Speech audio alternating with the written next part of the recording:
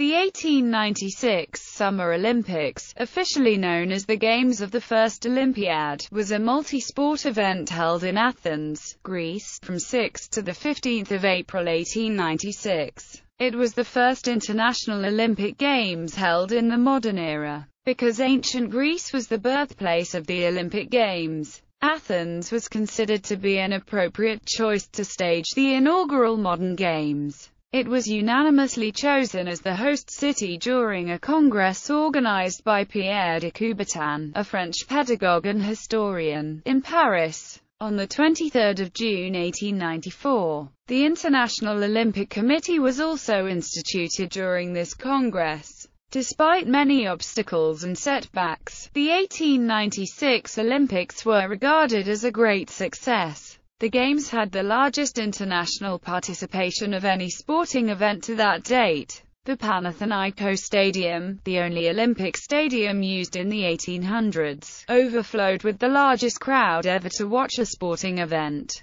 The highlight for the Greeks was the marathon victory by their compatriots Spyridon and Lewis. The most successful competitor was German wrestler and gymnast Karl Schumann, who won 4 events. After the Games, Coubertin and the IOC were petitioned by several prominent figures, including Greece's King George and some of the American competitors in Athens, to hold all the following Games in Athens. However, the 1900 Summer Olympics were already planned for Paris and, except for the intercalated Games of 1906, the Olympics did not return to Greece until the 2004 Summer Olympics, 108 years later, reviving the Games. During the 19th century, several small-scale sports festivals across Europe were named after the ancient Olympic Games. The 1870 Olympics at the Panathinaiko Stadium, which had been refurbished for the occasion, had an audience of 30,000 people. Coubertin adopted Dr. William Penny Brooks' idea to establish a multinational and multi-sport event. The ancient Games only allowed free male athletes of Greek origin to participate. In 1890, Coubertin wrote an article in La Revue Athlétique, which espoused the importance of Much Wenlock, a rural market town in the English county of Shropshire. It was here that, in October 1850, the local physician William Penny Brooks had founded the Wenlock Olympian Games, a festival of sports and recreations that included athletics and team sports, such as cricket, football and quoits. Coubertin also took inspiration from the earlier Greek Games organized under the name of Olympics by businessman and philanthropist Evangelos Zappas. In 1859, 1870 and 1875, the 1896 Athens Games was funded by the legacies of Evangelos Zappas and his cousin Konstantinos Zappas and by George Averof, who had been specifically requested by the Greek government, through Crown Prince Constantine, to sponsor the second refurbishment of the Panathinaiko Stadium. This the Greek government did despite the fact that the cost of refurbishing the stadium in marble had already been funded in full by Evangelos Zappas 40 years earlier. On 18 June 1894, Coubertin organized a congress at the Sorbonne, Paris, to present his plans to representatives of sports societies from 11 countries. Following his proposal's acceptance by the Congress, a date for the first modern Olympic Games needed to be chosen. Coubertin suggested that the Games be held concurrently with the 1900 Universal Exposition of Paris. Concerned that a 6-year waiting period might lessen public interest, Congress members opted instead to hold the inaugural Games in 1896. With a date established, members of the Congress turned their attention to the selection of a host city. It remains a mystery how Athens was finally chosen to host the inaugural Games. In the following years, both Coubertin and Demetrios Vikelis would offer recollections of the selection process that contradicted the official minutes of the Congress. Most accounts hold that several congressmen first proposed London as the location, but Coubertin dissented.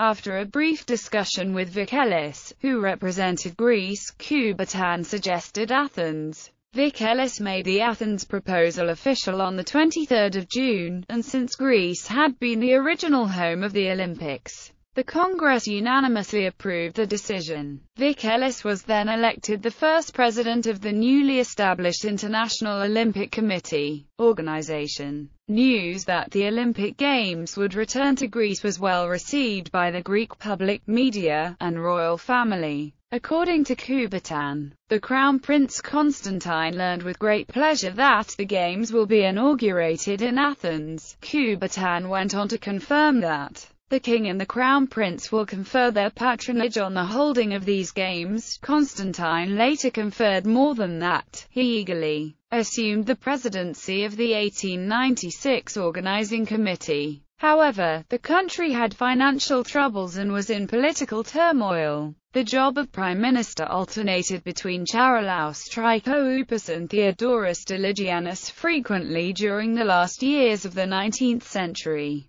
Because of this financial and political instability, both Prime Minister Trikoupis and Stefanos Dragoumis, the president of the Zappos Olympic Committee, which had attempted to organize a series of national Olympiads, believed that Greece could not host the event. In late 1894, the organizing committee under Stefanos Skoloudis presented a report that the cost of the Games would be 3 times higher than originally estimated by Kubertan. They concluded the Games could not be held, and offered their resignation. The total cost of the Games was 10,000 gold drachmas. With the prospect of reviving the Olympic Games very much in doubt, Kubertan and Vikelis commenced a campaign to keep the Olympic movement alive. Their efforts culminated on 7 January 1895 when Vikelis announced that Crown Prince Constantine would assume the presidency of the organizing committee. His first responsibility was to raise the funds necessary to host the Games. He relied on the patriotism of the Greek people to motivate them to provide the required finances. Constantine's enthusiasm sparked a wave of contributions from the Greek public. This grassroots effort raised 330,000 drachmas. A special set of postage stamps were commissioned, the sale of which raised 400,000 drachmas. Ticket sales added 200,000 drachmas. At the request of Constantine, businessman George Averoff agreed to pay for the restoration of the Panathinaikos Stadium. Averoff would donate 782,000 drachmas to this project. As a tribute to his generosity, a statue of Averoff was constructed and unveiled on 5 April 1896 outside the stadium. It stands there to this day. Some of the athletes would take part in the Games because they happened to be in Athens at the time the Games were held, either on holiday or for work. A designated Olympic village for the athletes did not appear until the 1932 Summer Olympics. Consequently, the athletes had to provide their own lodging. The first regulation voted on by the new IOC in 1894 was to allow only amateur athletes to participate in the Olympic Games. The various contests were thus held under amateur regulations with the exception of fencing matches. The rules and regulations were not uniform, so the organizing committee had to choose among the codes of the various national athletic associations. The jury, the referees and the game director bore the same names as in antiquity. Prince George acted as final referee. According to Kubertan, his presence gave weight and authority to the decisions of the FORs. Venues, calendar, opening ceremony. On 6 April, the Games of the First Olympiad were officially opened. It was Easter Monday for both the Western and Eastern Christian churches and the anniversary of Greece's independence. The Panathinaikos Stadium was filled with an estimated 80,000 spectators, including King George I of Greece, his wife Olga, and their sons. Most of the competing athletes were aligned on the infield, grouped by nation. After a speech by the president of the organizing committee, Crown Prince Constantine, his father officially opened the Games. I declare the opening of the first International Olympic Games in Athens. Long live the nation! Long live the Greek people! Afterwards, 9 bands and 150 choir singers performed an Olympic hymn, composed by Spyridon Samaras, with words by poet Kostas Palimas. Thereafter, a variety of musical offerings provided the backgrounds to the opening ceremonies until 1960. Since which time the Samaras-Palimas composition has become the official Olympic anthem. Other elements of current Olympic opening ceremonies were initiated later. The Olympic flame was first lit in 1928, the first athlete's oath was sworn at the 1920 Summer Olympics, and the first official's oath was taken at the 1972 Olympic Games. Events. At the 1894 Sorbonne Congress, a large roster of sports were suggested for the program in Athens. The first official announcements regarding the sporting events to be held featured sports such as football and cricket. But these plans were never finalized, and these sports did not make the final list for the Games. Rowing and yachting were scheduled, but had to be cancelled due to poor weather on the planned day of competition. As a result, the 1896 Summer Olympics program featured 9 sports encompassing 10 disciplines and 43 events. The number of events in each discipline is noted in parentheses. Athletics, cycling, road track, fencing, gymnastics, sailing, shooting, swimming, tennis,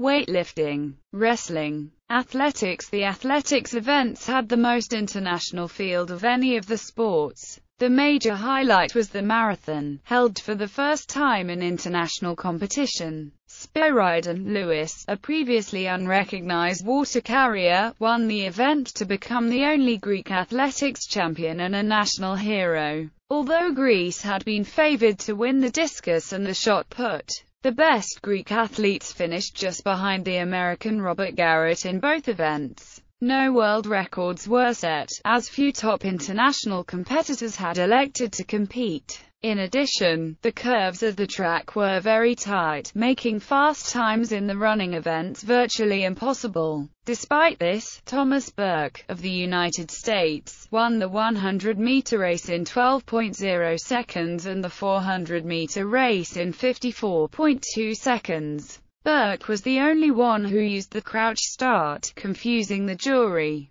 Eventually, he was allowed to start from this uncomfortable position. Australian competitor Edwin Flack came to Athens to watch the games but decided to compete in the athletics. He won 2 races, the 800-meter and the 1500-meter. Chile claims one athlete, Luis Subercaseaux, competed for the nation at the 1896 Summer Olympics. This makes Chile one of the 14 nations to appear at the inaugural Summer Olympic Games. Subercaseaux's results are not listed in the official report, though that report typically includes only winners, and Subercaseaux won no medals. Recently, a study commissioned to Chilean forensic police decided that Subercaseaux would be the participant in a famous photo of 100 meters second series. Cycling. The rules of the International Cycling Association were used for the cycling competitions. The track cycling events were held at the newly built Neo-Phaleron Velodrome. Only one road event was held, a race from Athens to Marathon and back. In the track events, the best cyclist was Frenchman Paul Masson, who won the 1-lap time trial, the sprint event, and the 10,000 meters. In the 100 km event, Masson entered as a pacemaker for his compatriot Elia Couto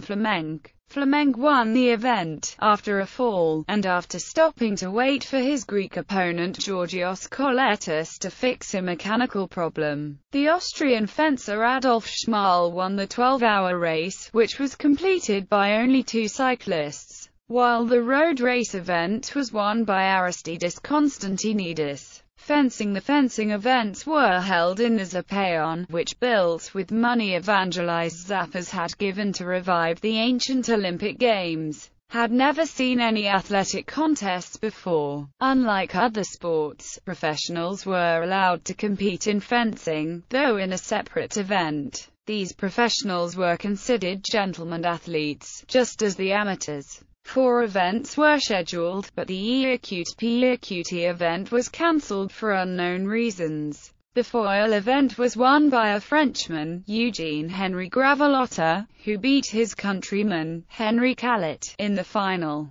The other 2 events, the sabre and the Masters foil, were won by Greek fencers. Leonidas Pyrgos, who won the latter event, became the first Greek Olympic champion in the modern era. Gymnastics. The gymnastics competition was carried out on the infield of the Panathinaikos Stadium. Germany had sent an 11-man team, which won 5 of the 8 events, including both team events. In the team event on a horizontal bar, the German team was unopposed. 3 Germans added individual titles. Hermann Weingartner won the horizontal bar event, Alfred Flatow won the parallel bars, and Karl Schumann, who also competed successfully in wrestling, won the vault. Louis Zutter, a Swiss gymnast, won the pommel horse, while Greeks Ioannis Mitropoulos and Nikolaos Andriakopoulos were victorious in the rings and rope climbing events, respectively.